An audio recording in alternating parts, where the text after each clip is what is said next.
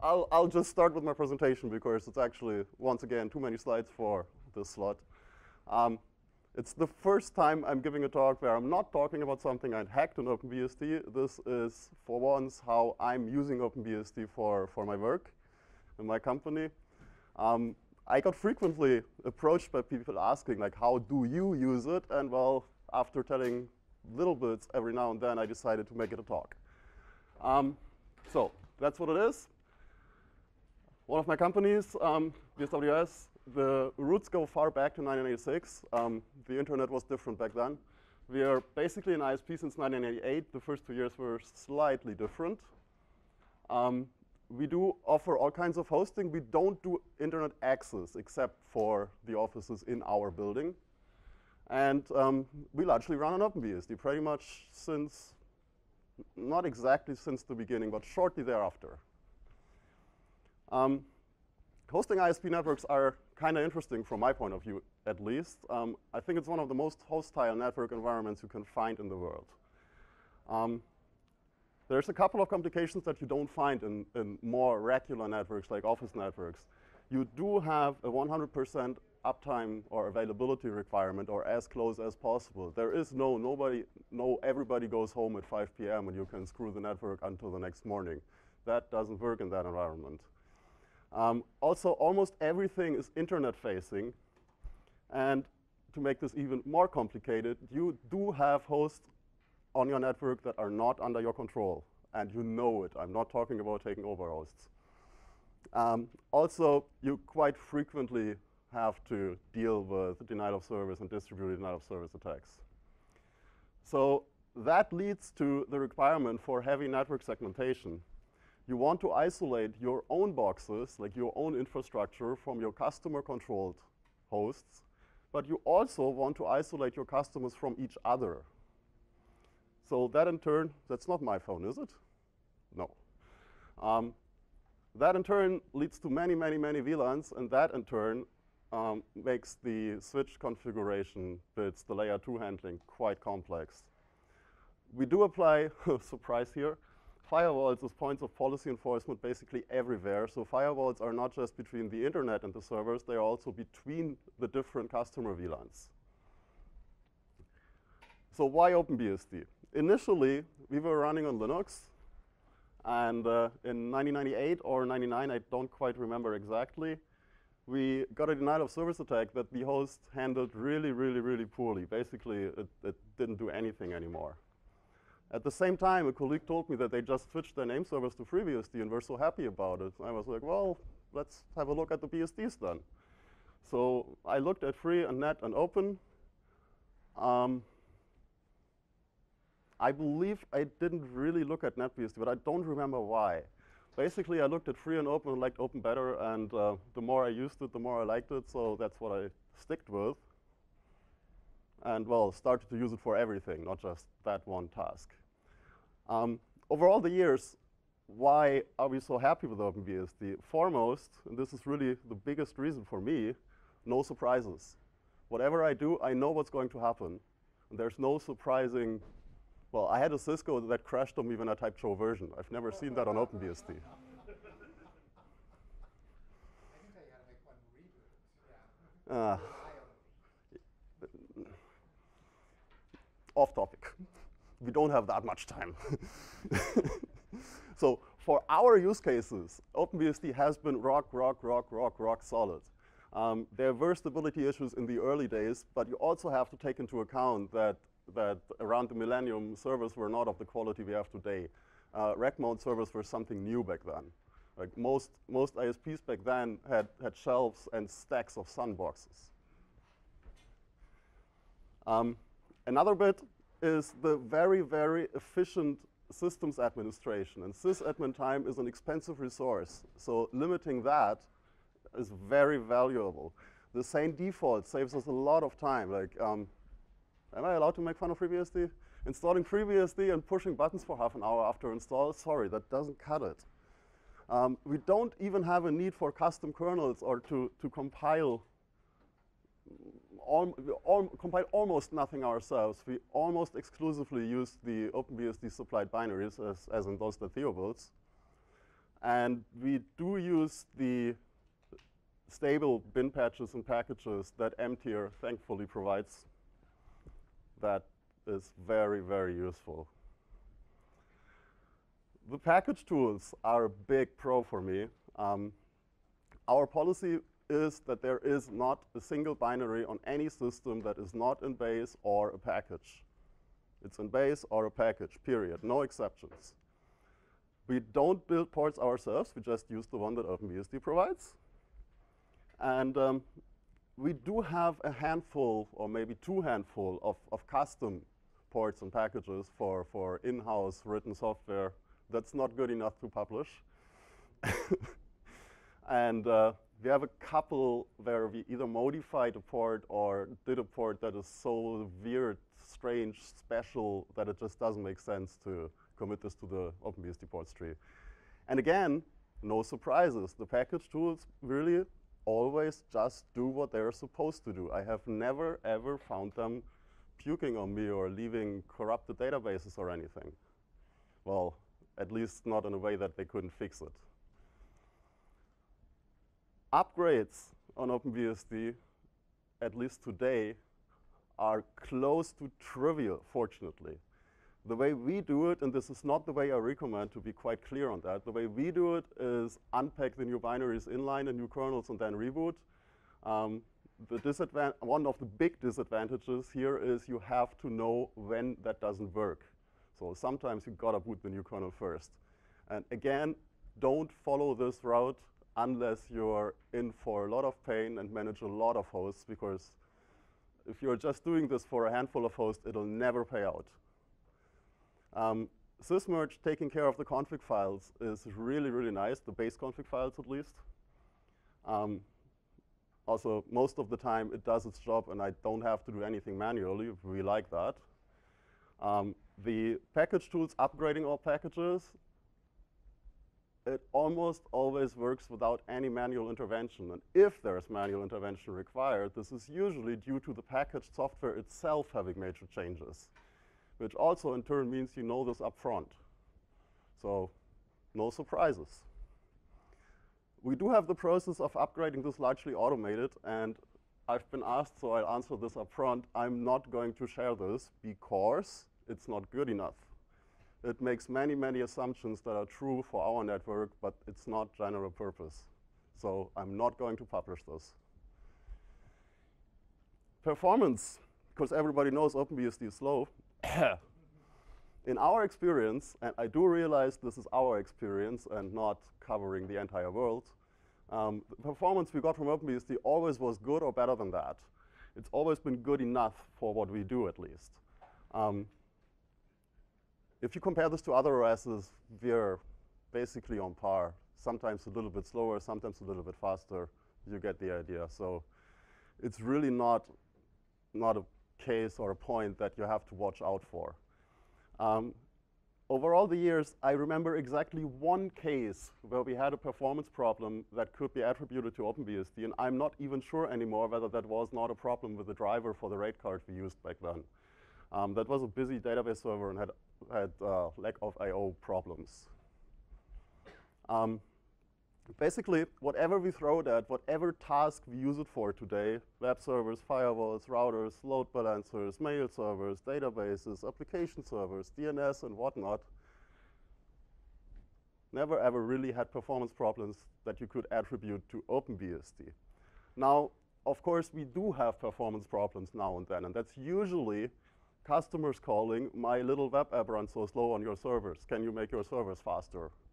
And usually, after closer look, it's something utterly stupid that no OS can fix. I recently had a case where a customer complained about his VM being too slow, and can I have more virtual CPUs? I'm sure, get 4 instead of 1, doesn't solve the problem. Well, they used a little voting thing, and whenever somebody went to that page, they displayed the number of votes already given. Well, select star from the table and then use PHP to count is not very efficient. And there's nothing you can do on the OS level to fix that. And there's nothing on the OS level you should do to fix that. Security obviously is pretty important in this environment. As said, everything's internet facing.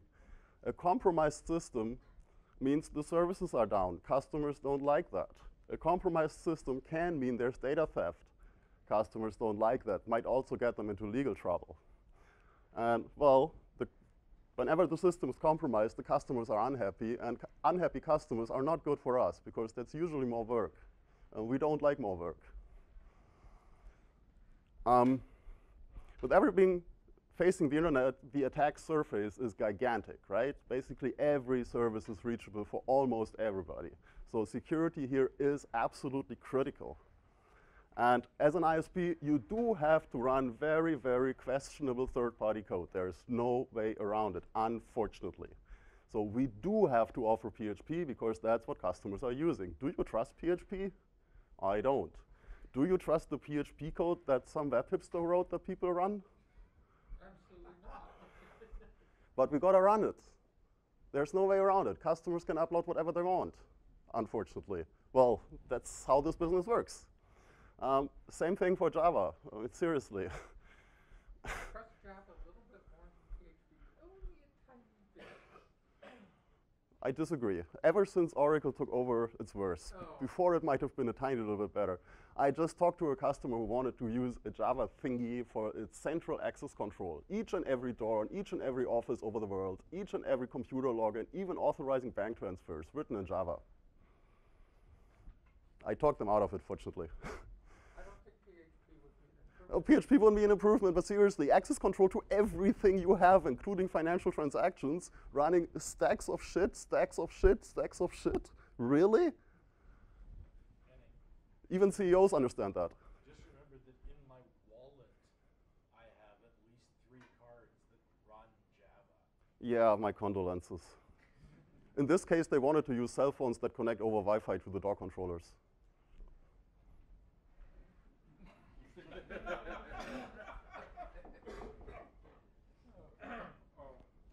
Marketing-driven company. So with having to run all this very questionable third-party crap, the mitigation techniques, exploit mitigation, is so important these days. And sorry, pun again, FreeBSD ignoring the problem space is a shame. Fix it. And I know there's work ongoing, and I applaud that. Yeah, the randomization, of course, always helps, but the mitigation is really what cuts it for us. On the security front, OpenBSD never, ever has let us down. In running that stuff for 15 plus years on hundreds of hosts, we never, ever had a single host being compromised. We did have a couple of cases, well, couple is too little. We did have cases where customer-controlled and installed and managed web apps have been abused. The most classical case, some improperly secured form mail kind of thing. So spammers abusing that to send out email. Fortunately, we noticed these things very quickly, but yeah. Again, what can you do? Customers can upload whatever they want. And again, there's no way at the OS level to prevent these. However, there were many, many security issues that did cause problems and compromised hosts for other ISPs, other familiar companies, where we were saved by either the OpenBSD mitigation techniques or changes that our ports team did to the software in question by applying patches in ports. Noticeably, what was the name of that PHP extension that we have in ports? Had Shuhoshin or something? Yeah. That has helped us a lot and prevented a lot of PHP problems affecting us and our customers and our sleep. So in general, OpenBSD for us just does what it's supposed to do. It doesn't surprise us. I love that. It doesn't annoy us, usually. It doesn't cause us extra work. It doesn't wake us up at night because things just work. I also recently figured out, sorry, Antoine, I just figured out why OpenBSD is so popular in France. It keeps working when they are on strike again.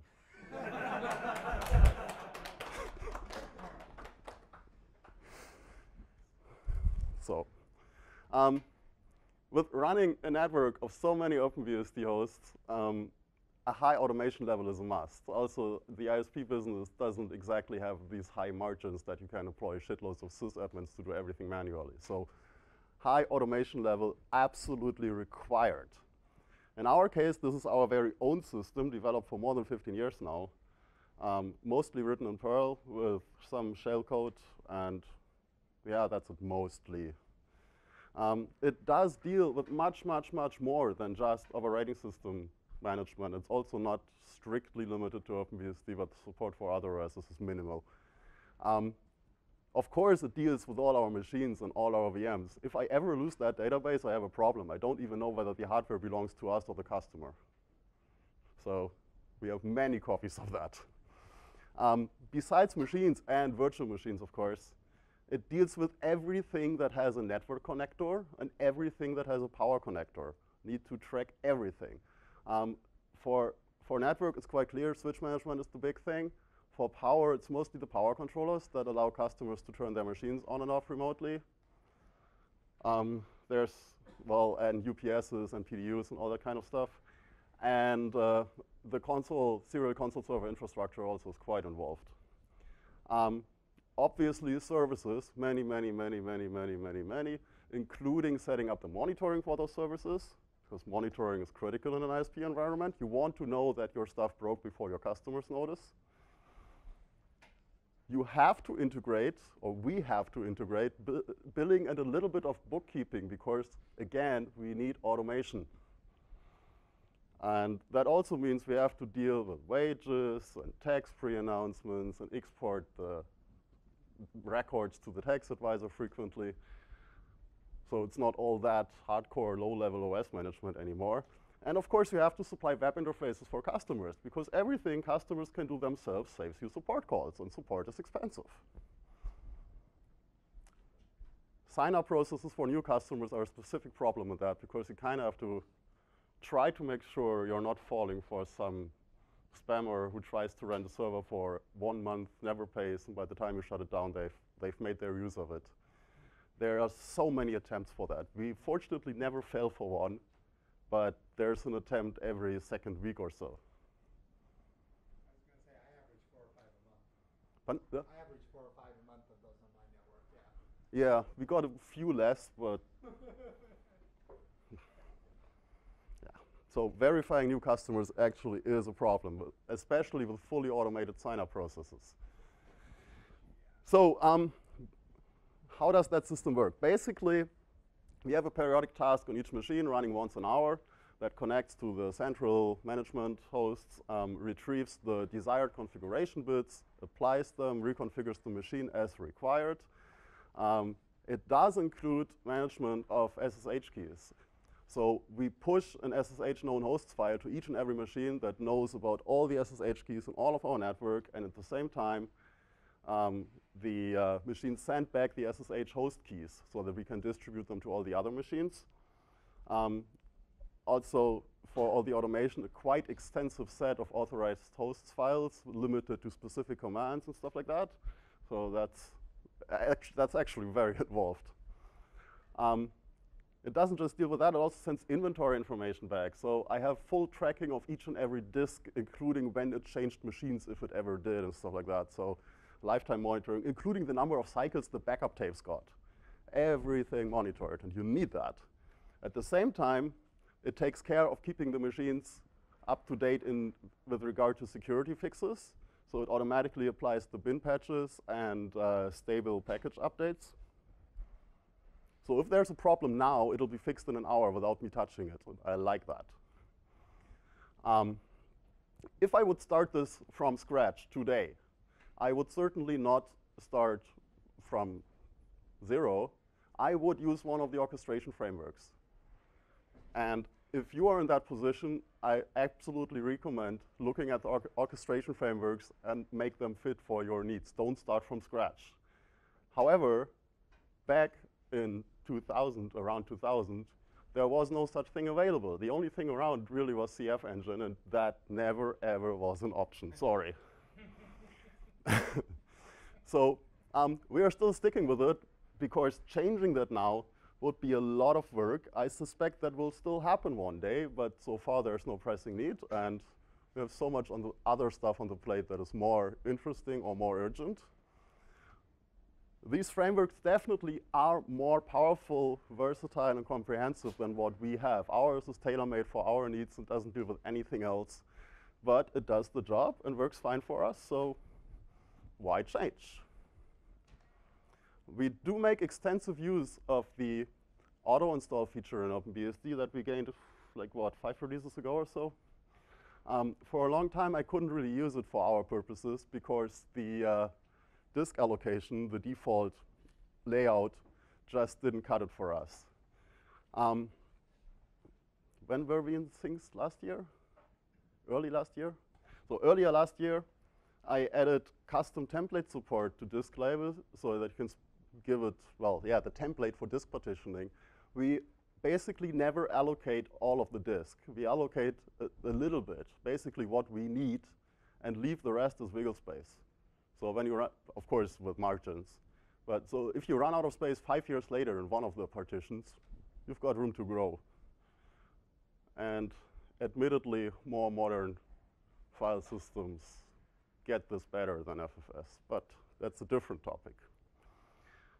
The auto partition template file, just like all the other answer files, are fetched over HTTP. We do use the OpenBSD installer extension. It's the site xx.tgz set and executing the contained install.site at the end of the installer. In that, I copied the ask functions from the regular installer, so they automatically benefit from the fetch the response file and work with that. So we can automate this in the very same way. We do use a dedicated and completely isolated VLAN for installations. It's not even routed to the internet. There's one little hole that I poked. It can phone home to the OpenBSD host to say, I'm freshly installed. And that's it. That obviously also has the netboot infrastructure. I don't remember when was the last time that I initially booted a machine from a USB stick or a CD or something. Netboot is so much easier if you have the infrastructure. So for the auto install scheme to work the way we use it, we need to know the MAC addresses up front. This is fortunately very easy these days because every server that ever reached us over the last 5, 6, 7, 10 years has a barcode sticker somewhere with a MAC address. So we use a couple of barcode readers and don't have to type anything. Our system then reconfigures the DHCP servers to have a static MAC address to IP mapping. And with that, our backends know which machine just booted, right?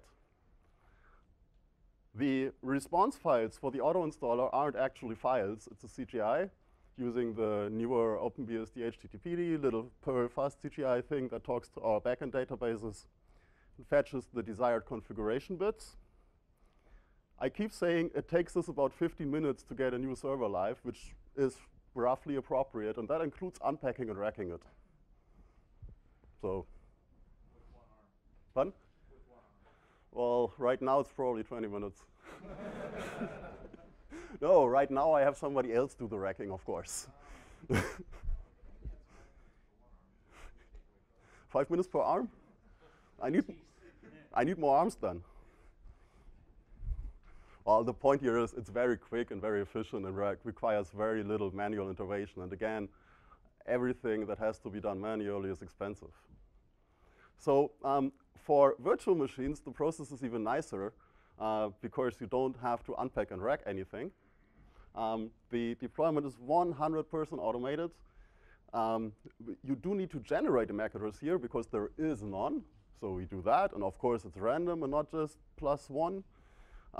We retrieve the configuration bits from the backend, and in the case of VMs, that includes more than for physical machines because you need to know how many CPU cores, how much RAM, disk space initially, and all that kind of stuff.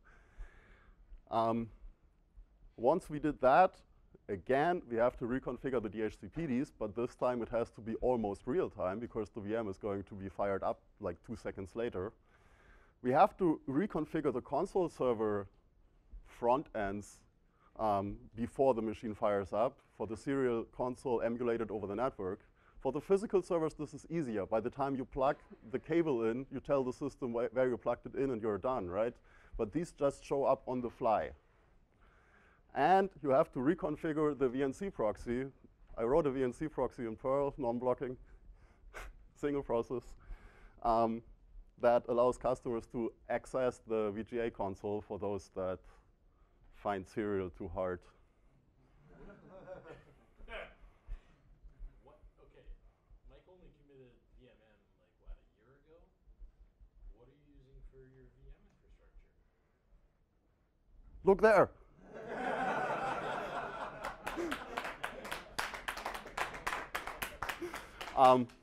To be quite honest, our VMM is not there yet. It'll be there soon. This is based on Linux KVM. I found a Linux distro that is very OpenBSD-like. It's Alpine.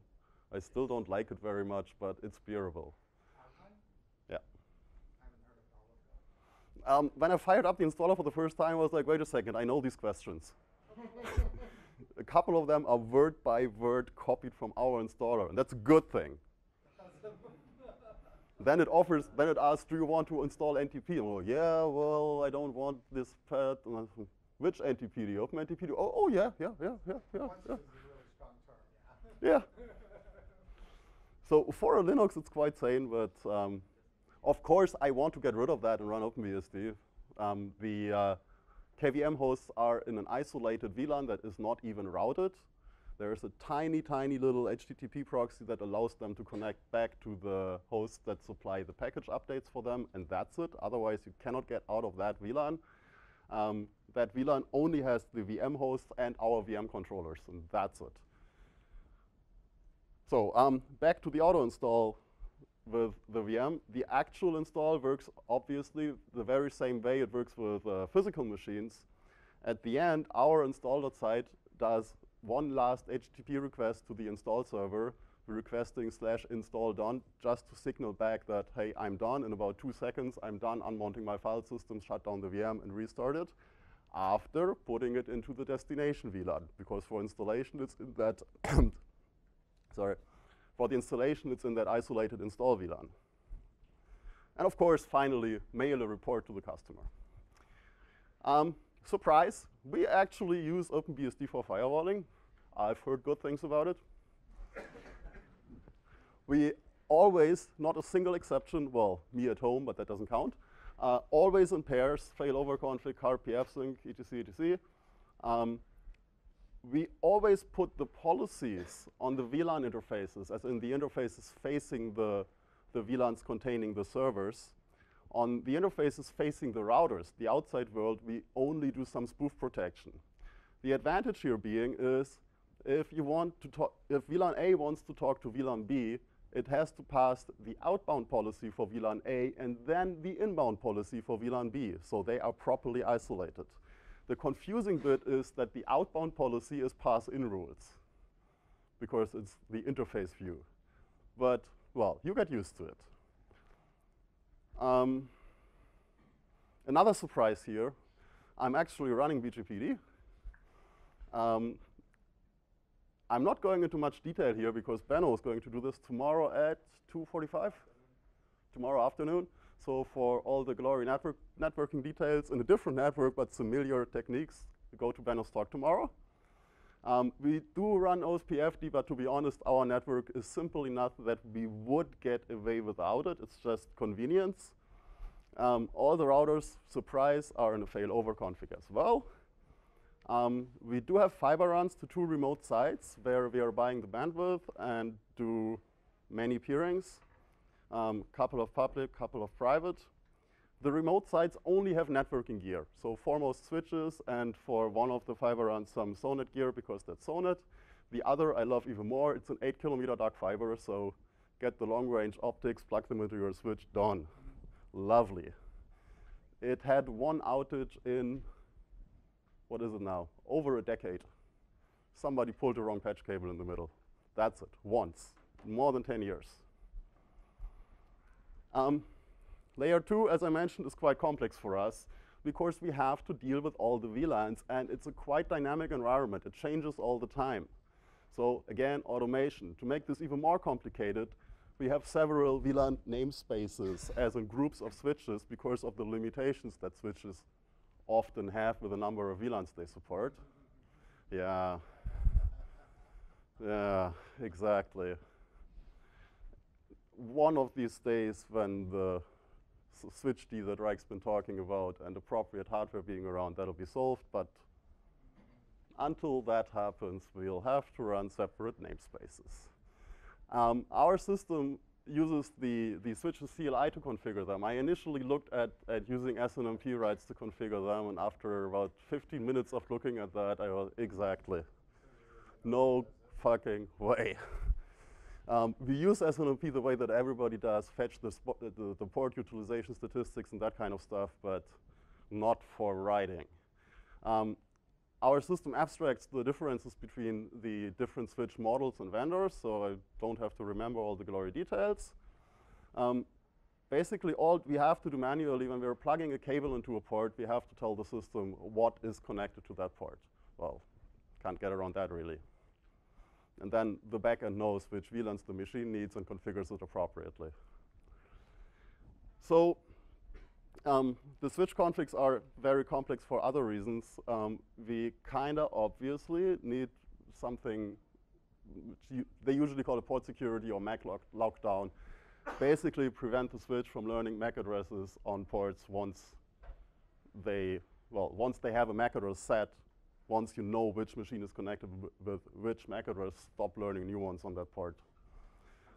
We also filter out CARP announcements because CARP is not 100% replay safe. That's technically impossible. CARP is much better than the other alternatives, but as said, not 100%. And when you're interfacing exchange point networks, they hate to see strange traffic, so they'll complain if they see CARP stuff. These days, I usually run CARP in unicast mode, so we don't even have that problem, but in some scenarios, you can't. Also have to do with LACP and RSTP, rapid spanning tree. And we do want to turn all ports off when nothing is connected, as a precaution against us being stupid and just because it's the right thing to do. Our mail platform is quite interesting, I think. Email became so complicated, so incredibly complicated. Install a mail server, put it to the internet, just doesn't cut it anymore. And this is foremost thanks to the spam problems. So with the scale we're dealing, it's not a mail server and a backup. It's the MX front ends for receiving email from the outside.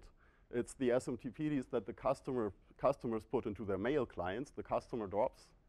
Obviously POP3, IMAP, and well, you got to offer some webmail. Then you have storage systems. You need an authentication backend, and the mail routing configuration isn't exactly trivial either. The most complex bit in that, surprise, all the anti-spam measures, which includes the policy systems. That's foremost DMARC and DKIM. I'm getting to that in a little bit. Our mail platform is built around which is essentially a fork of QMail LDAP now, which in itself is a fork of QMail, but it has been de-Bernsteined, so it's somewhat readable. I took that decision in 2000. If I was starting from scratch today, I would use OpenBSD and hack it up until it fits my needs.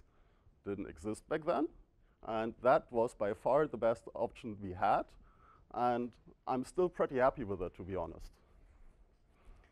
QMail is misunderstood. QMail is not an MTA. QMail is a number of building blocks to build your own. So it's like NetBSD. And don't get me wrong here, NetBSD does awesome things. They're just not very good at making releases. So with a mail platform of this size, I tend to think that having your own fork is almost unavoidable because it's so complex and it's so different in each and every use case. So you're kind of forced to fork anyway. And that is a lot of work. Of course, for the users, we are not using Unix users. You keep mentioning the scale of your mail platform.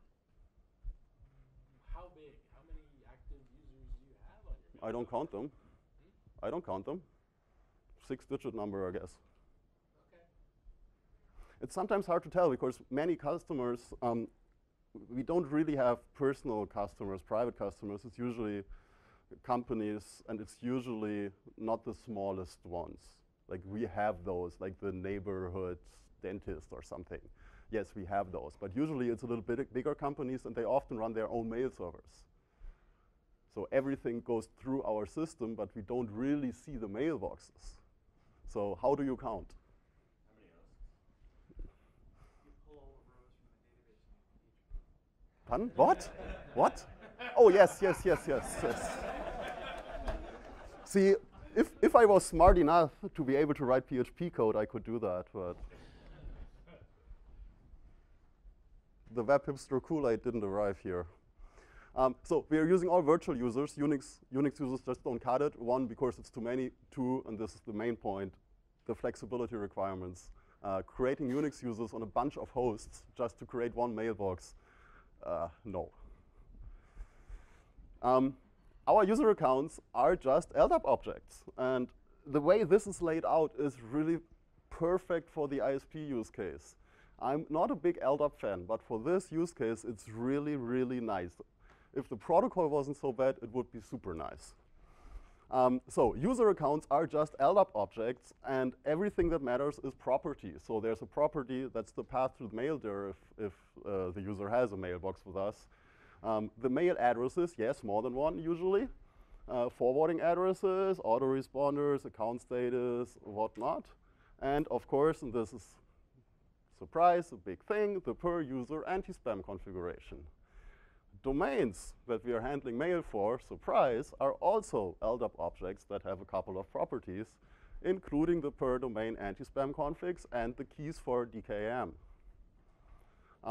We obviously have multiple LDAP servers because, well, running one and that failing, taking everything out is not desirable. It is fortunately relatively easy because all the front ends only need read access.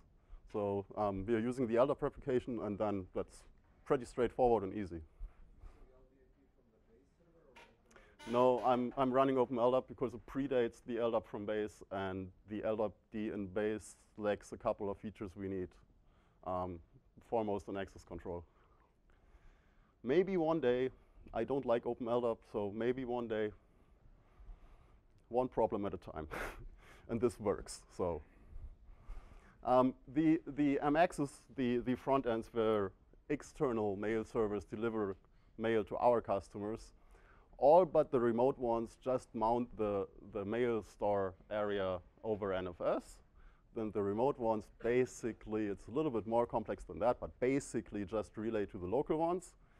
We do have spamd and gray listing hosts on each and every of those nodes. We don't have them on the firewalls up front. We have them on the actual mail servers using the built-in replication. So the spamds share their whitelists. We do use a very custom gray scanner to use this 20-25 minute window we have to analyze their behavior. Like somebody we've never seen suddenly trying to deliver to 1,000 users, of which 900 don't exist. Probably not legit. Most of the gray listing problems that people have are fortunately solved or not even encountered by us thanks to volume. So the typical Gmail problem, they reconnect from different IP addresses all the time. Well, with the amount of mail we're handling, they're whitelisted all the time because they talk to us all the time. They never expire. I'm also playing some PF games, but that goes a little bit too far here. I like using the passive OS fingerprinting. A Windows host connecting to our MXs has a much higher probability of delivering spam than anything else, because it's usually taking over hosts, and there aren't many internet-connected, directly mail-sending Windows mail servers. They're usually hidden behind some other boxes. The customer SMTP drops, it's not just one, it's more than one. We have regular bulk mail and relay. The relay goes into the regular, actually, at the moment. Of course, all carp, thus redundant. There's an interesting problem you have to solve at this scale when you have customers that send out newsletters with hundreds of thousands of recipients or even millions. Legit. We do not tolerate spammers. That fills up your queue. And regular email will be delayed because, well, it goes to the end of the queue. Customers don't like that. So what we do, we have per user and per session thresholds. And if those are exceeded, the end queuer redirects the mail into the bulk mail instance, which sends the mail out a little bit slower, but foremost, it does not block the queue in the main instances.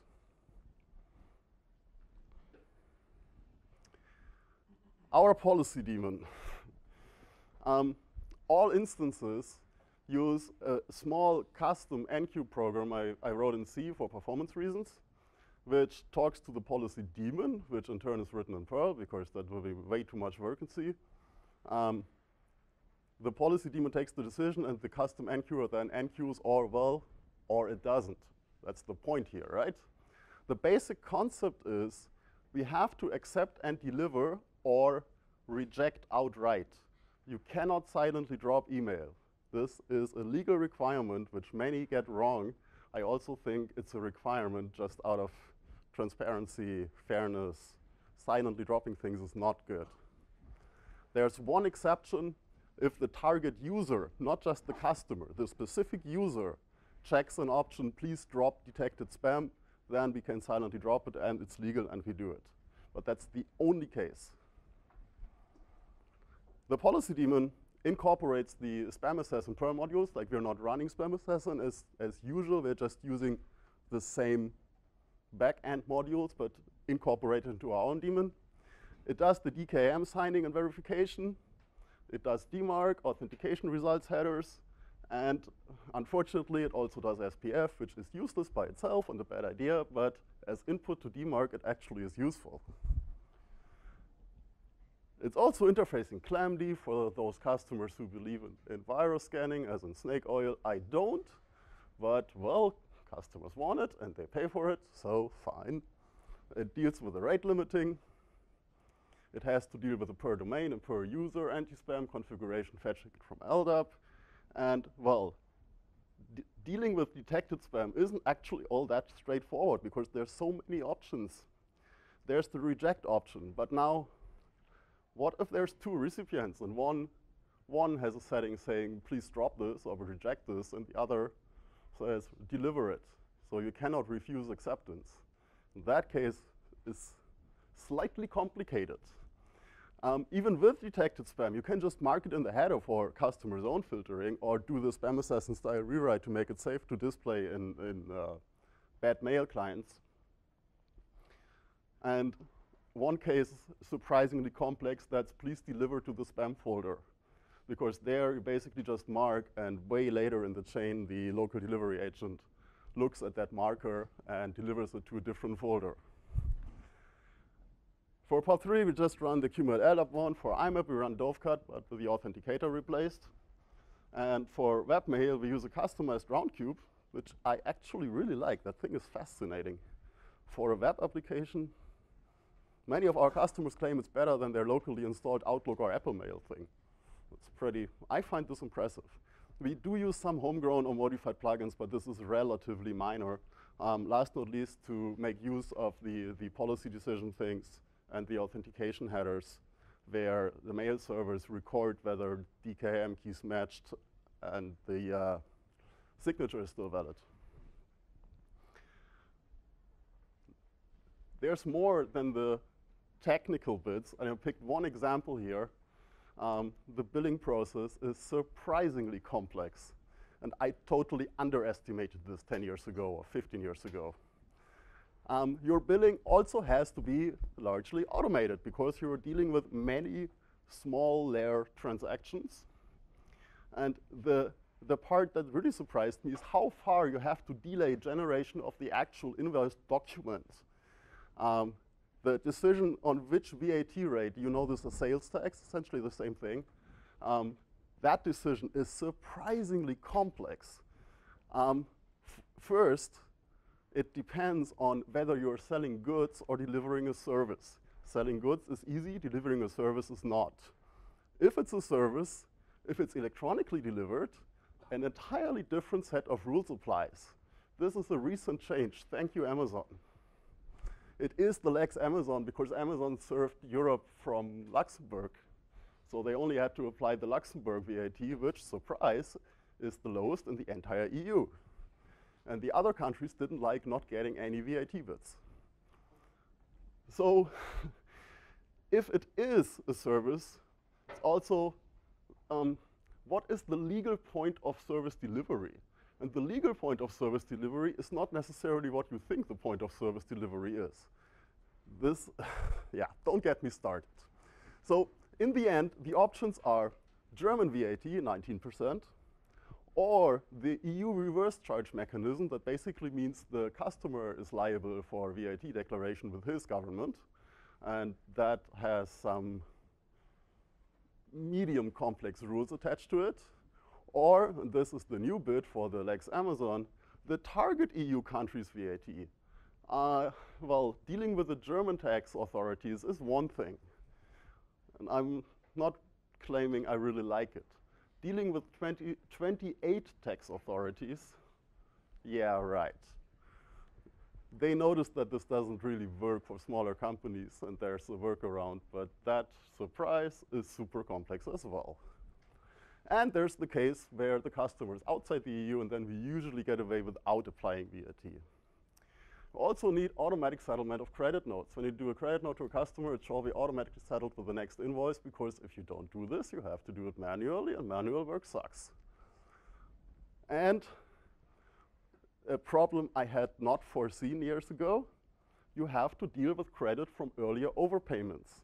And overpayments typically come from countries where the customer tells us, yeah, well, you know, we don't have a working banking system. I have no idea which amount arrives on your side.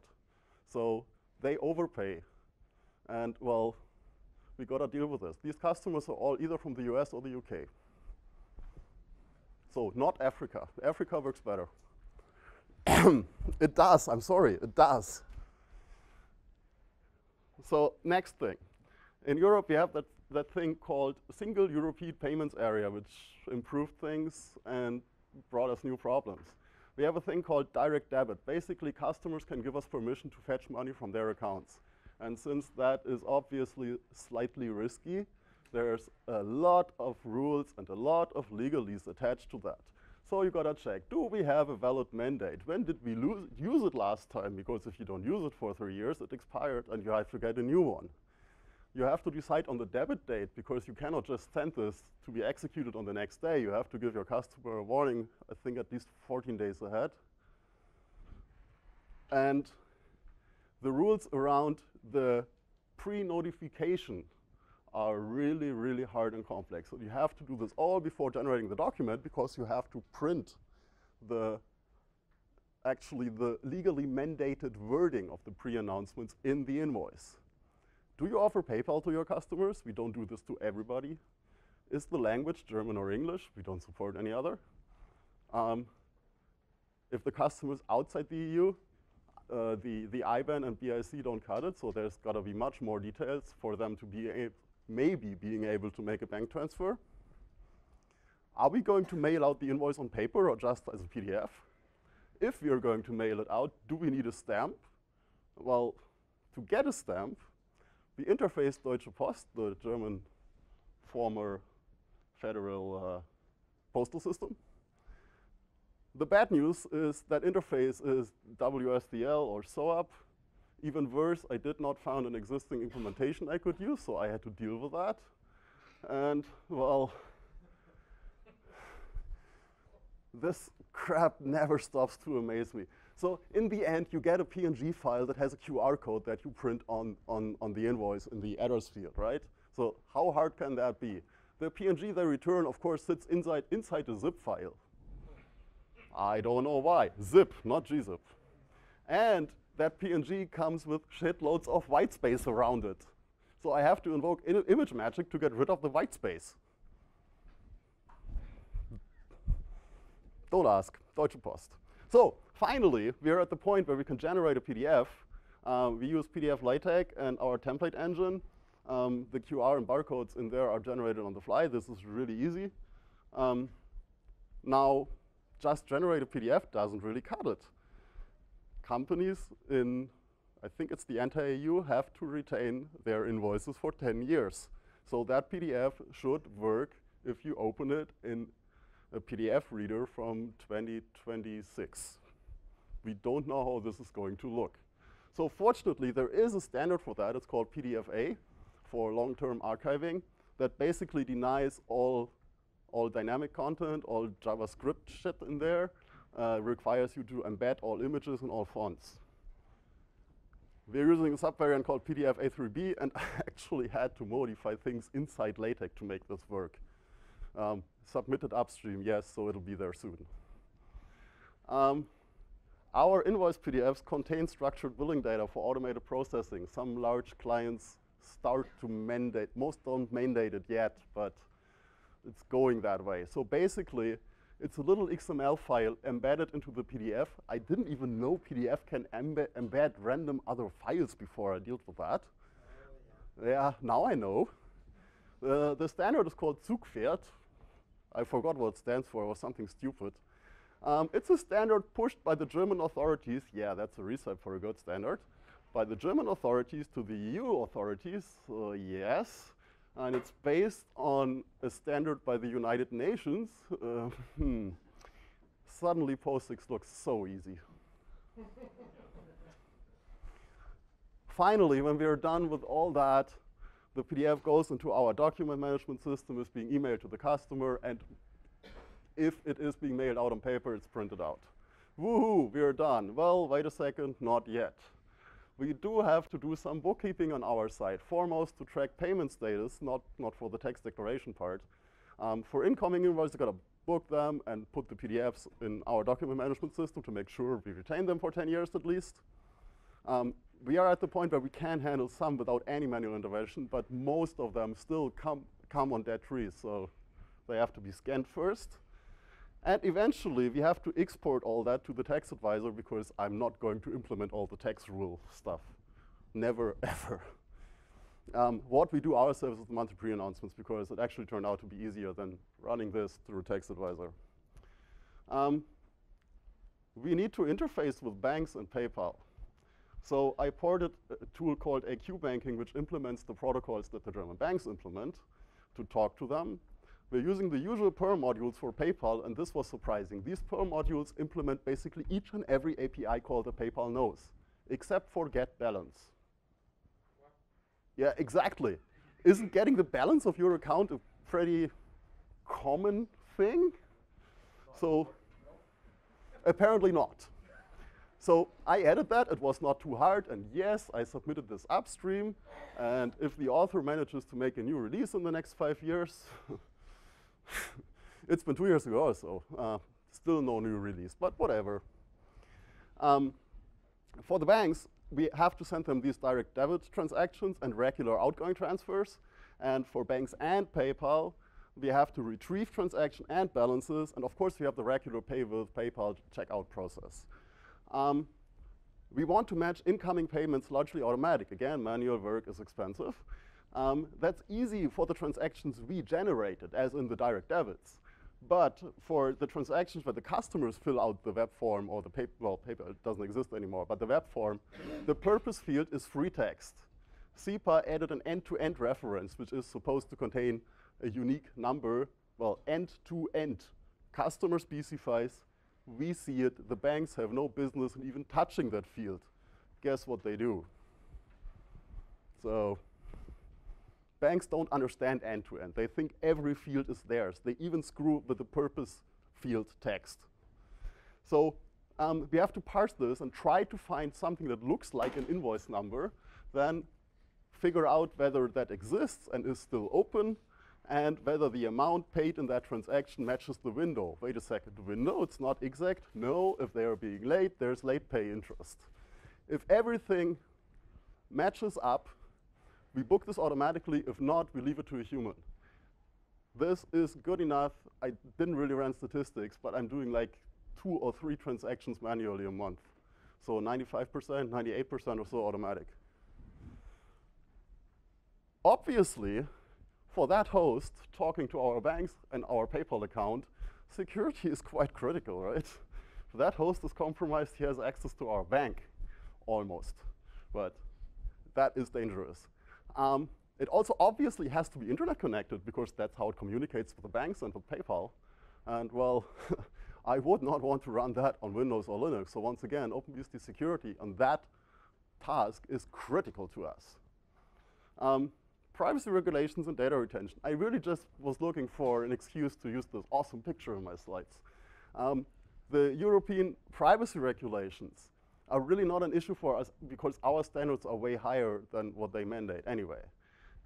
For everything that goes into surveillance, including the data retention laws, we do the bare minimum that is legally permitted and try to make the data as useless as possible within legal constraints, of course. And we're being transparent about it. In practice, this is not a problem. We've never, ever had a request from government agencies. We sometimes do have requests from police when two companies can't agree on some trademark issue or something like that. But otherwise, Germany's government does what it does best, ignoring the problem. So, conclusions. I'm only 50 minutes over time. Using OpenBSD for all the core services really has paid out for us. Stability is awesome. We didn't have compromises. Security is critical to us. What I keep stressing, it's been extremely efficient in terms of sysadmin time consumption, and that is the expensive resource. Stability has been awesome. Performance good enough. I'm happy. I'm pretty much done. Allow me a little advertising plug for a new venture. And, well, then we are open for questions. Ooh. Ugh. Whoa.